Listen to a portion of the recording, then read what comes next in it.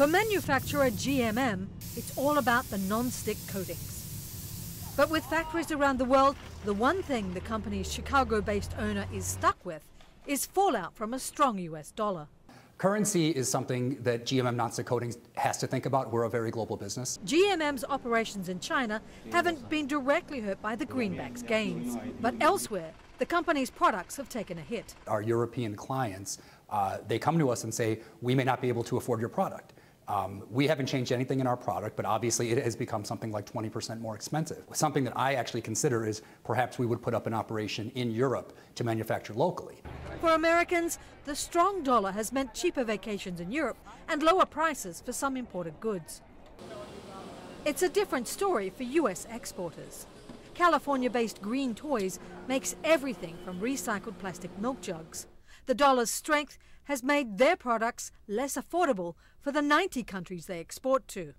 You know, we sell really high quality trucks for about $25. If I was selling this for $7, a change in currency would really, really matter. For months, companies have been trying to figure out whether the US dollar's rebound is going to be short-lived or not.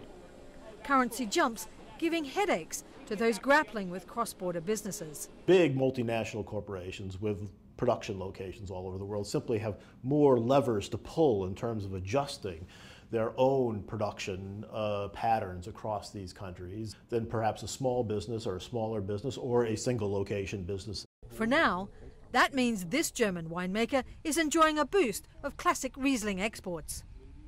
A weaker euro always means that we have a bigger demand from our export destinations, but we also have to consider and take into consideration that we have a very, very high volatility of currency exchange rates right now, and it can change rather quickly. Green Toy's current strategy is to focus on producing a premium product, setting aside concerns over small price changes.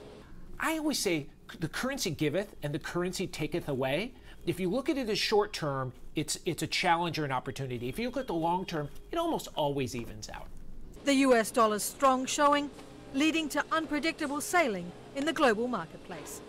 Tracy Brown, Associated Press.